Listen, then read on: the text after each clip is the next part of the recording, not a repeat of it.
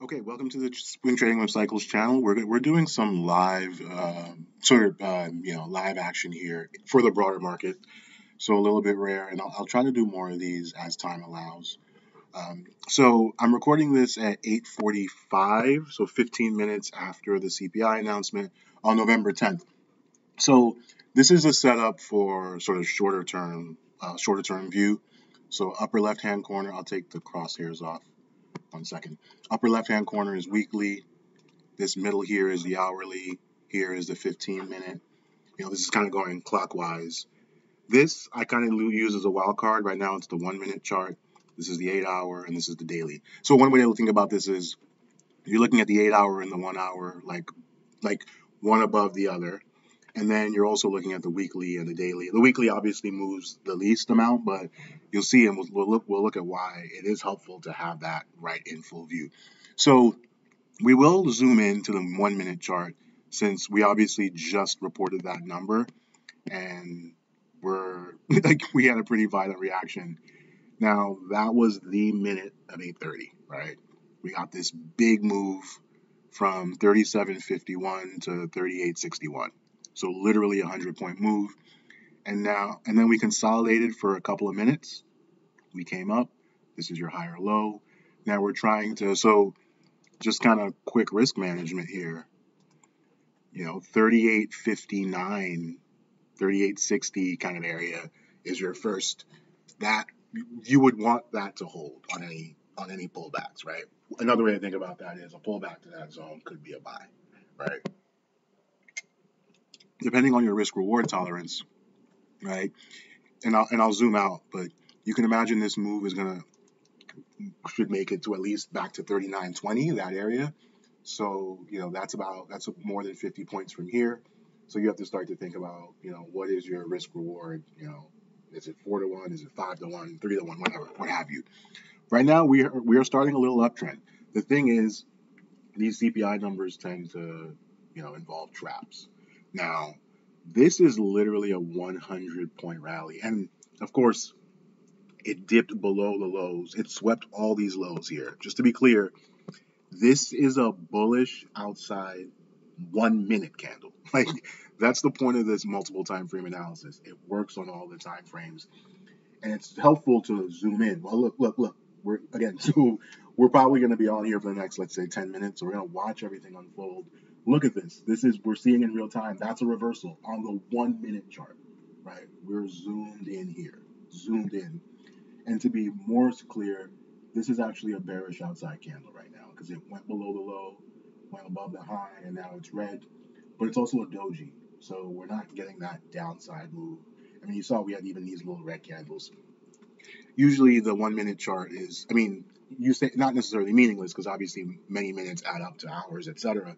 But in the minutes after the announcement, so now we're at minute 19, every candle counts to some degree, right? Like these candles were important because that was a retracement.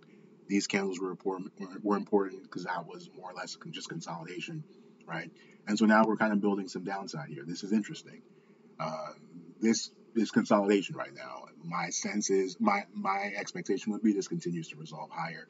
And this little candle here is super helpful. Why? Because that's another risk point, right? Depending on how this rally develops, you now have that level. Again, depending on what your risk reward is, how conservative you want to be, you can use that 39.69 level, and we're at 38.75. Excuse me, the 38.65 level.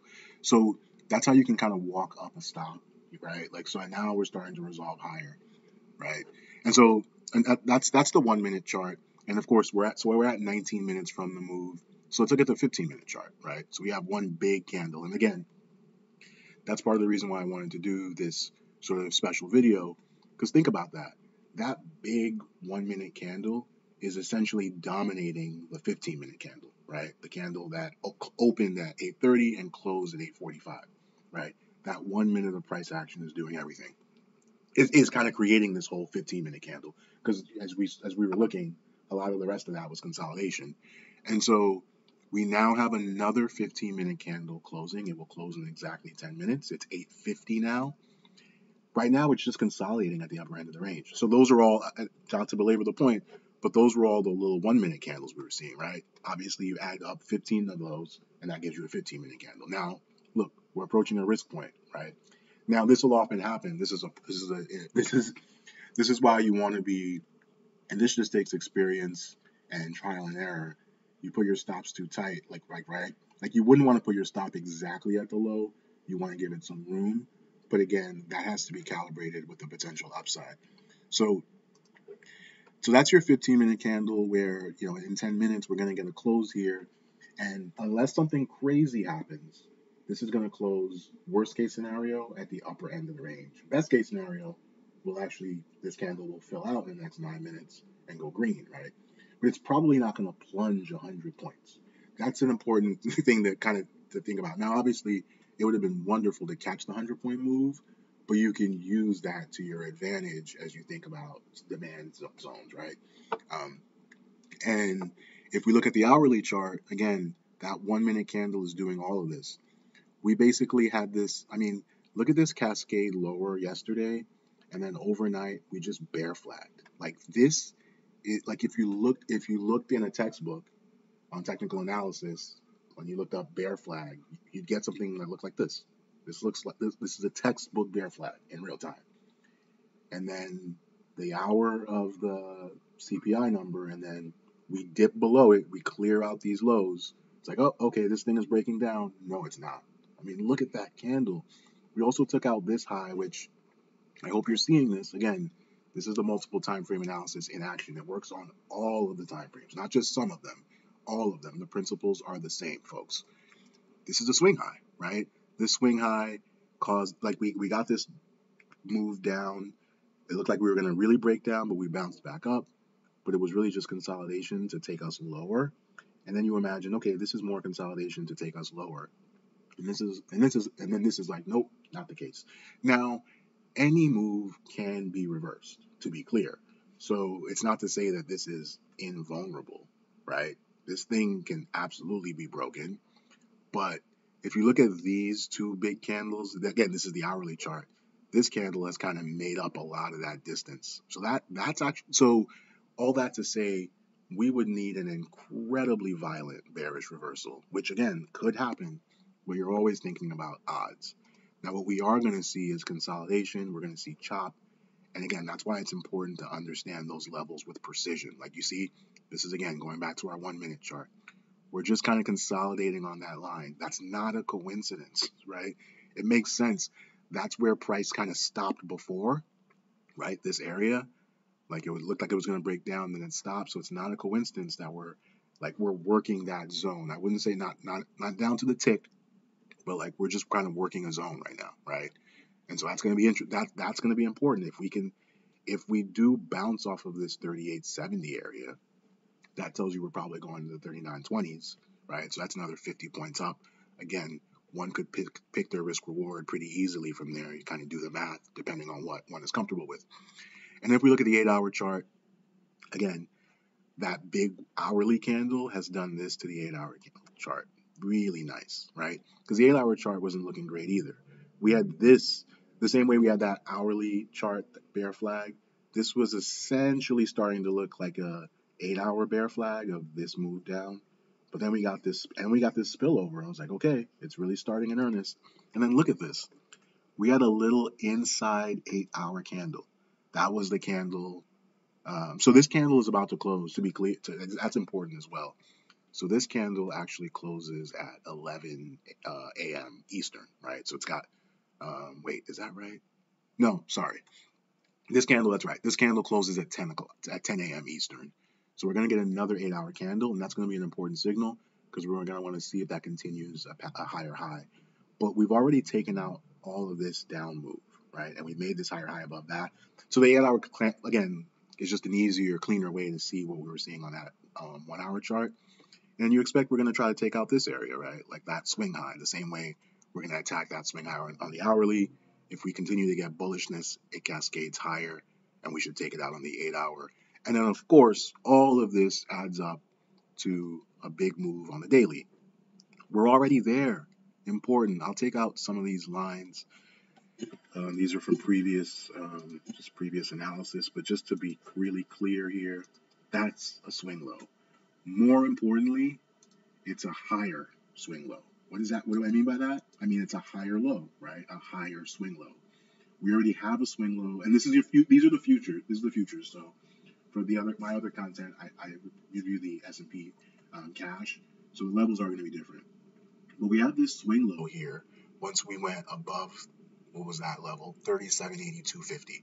This candle did that, and then this candle followed through, and then this candle also followed through. I'll zoom in, right? You can see these candles are making higher highs, and then this candle, yesterday, that's not good. We made a lower low, which is to say, to be very crystal clear, this became a swing high, right? Once we went below this low, once this candle went below this low, this became a swing high. And you were like, are we continuing lower? And just so you see that, those bear flags that we talked about, like that bear flag on the 8-hour chart, you could see this could have been that on the daily chart, right? And this was the beginning of your potential spillover. I hope you can kind of see that visually, right? So, like we made this move up like that, and then that was your warning, right? Because we made a lower low below this. And then we did this, and then we did that, right? Think about that in real time. That is a lower high to this, and we already have a lower low. Like, think about that. Like, that's really important. We made a lower low here below this, and then what's the next thing that we did? We made a lower high below this one. But now we're getting this violent reversal, which is to say this is becoming something of a false breakdown you can kind of think of. All of this sets up some near-term bullish action. Clearly, we're moving higher again, unless we get some kind of violent bearish reversal. And if you finally look at what this does to the weekly, right, and that would be your ultimate target. It looks like we're heading there. Again, we're heading there. I should say we're heading there unless we get some kind of violent bearish reversal. So I'd say, maybe the 39.35 area, maybe 39.50 even, to basically at least test this area to try to make a new high on the weekly chart. So, and to be clear right now, this is just an inside week, right?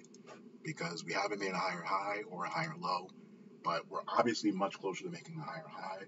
Looks like we're trying to make a move to that 39.35 area. So that is a reasonable target with, proper risk reward set, obviously. And so I will take a quick look at just some of the other sort of asset classes, just really quickly, see how they reacted initially. And to be clear, we're just 30 minutes off from the move, and this thing is known for sort of trapping. So we want to be like, there's a lot of trading to happen today, but the principles are the same. You can pull up a chart and see that, right? You can, now, if we do get a dip, because we had a 100-point rally, you could easily see we get a dip of like 20, 30, 35 points even, give back 30% of the rally. That's where things start to get a little bit more complex, but you can use those same principles for sure in real time to understand what are those pivots that we need to get above. While that other chart is loading, I'll just flash back to the 1-minute chart, just keep ourselves grounded. Look at that, right? What did we do? We bounced off that level and we're moving higher. So now at 38.78, you could definitely set a stop in like the 38.65 area. Because this line here is right around 38.68. So if we were to dip to 38.65, well, we're probably going to 38.59, right? Like you could even, so again, it depends on how much room you want to give it. But if you're thinking 39.35, that's 55 points from 38.80. So you can kind of think about like what you're willing to sort of risk from there. And you can always get back in a trade if you get stopped out and then it re-triggers. Let's see, did that load? No, it did not. There we go. Just want to look at a smattering of some of the other things here. So this is gold. So we talked about this in that last video, this idea that maybe this was just going to become something like this, your little consolidation. And I mean, man, that's a nice little move. That's gold. That's silver continuing to move higher. The dollar continuing its downtrend. These are all daily charts. This is the Russell kind of randomly. Let's change this to oil, actually. So oil is, not nearly as strong as anything else. It's actually kind of dojiing out. Let's look at an hourly chart on these guys. Okay, right. So gold was bull flagging and now it's breaking out. Same exact thing for silver. Again, now we watch the levels inside. So this is good. We're getting an inside 1 hour candle on gold and silver. So it gives us pretty clear levels. And man, look at that dollar. That move lower and now consolidating. Again, aka a bear flag. And then you have oil, a pop higher. Now it's consolidating inside. So that's helpful because as things consolidate, it kind of gives you a chance to catch your breath and get a sense of the levels. Um, so there's a lot of trading to happen later, and I'll certainly post on Twitter. But wanted to share this just kind of special sort of format, if you will. So this was about 15 minutes. We'll just flash back to that 1 minute candle chart again. And now we're starting to move. So we're losing a little bit of steam. And again, this whole thing becomes, a kind of bull flag consolidation. You don't even have to call it a quote unquote bull flag.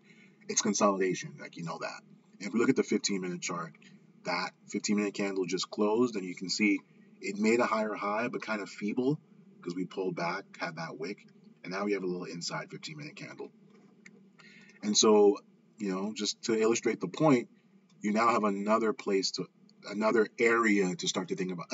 Or I should say, it's the same area, 38.68, that kind of area, because that's where your 15-minute candle closed. Again, you would kind of hope that, you kind of expect, I should say, that this stays within the upper end. The problem is this is such a big move that you could easily dip down into these areas. Again, that's where you start to look at, different time frames to kind of get a sense of your support areas. Maybe a move down to 38.48, right? You can see there was a lot of activity in that area, right? 38.40, 38.45. You could easily see a dip down there.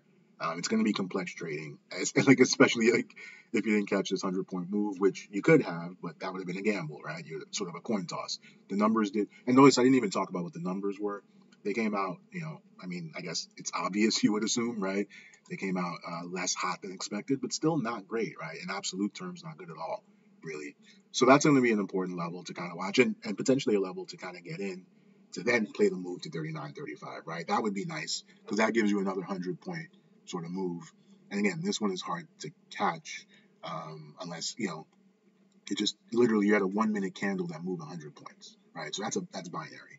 But it's helpful to see that because I say this is the most volatile trading that you'll see. And so if you can understand this, you can really get a handle on all trading. So that is all for today. I hope you found this useful. I'll definitely do more of these if folks find it useful. Definitely open to feedback in the comments. Thank you.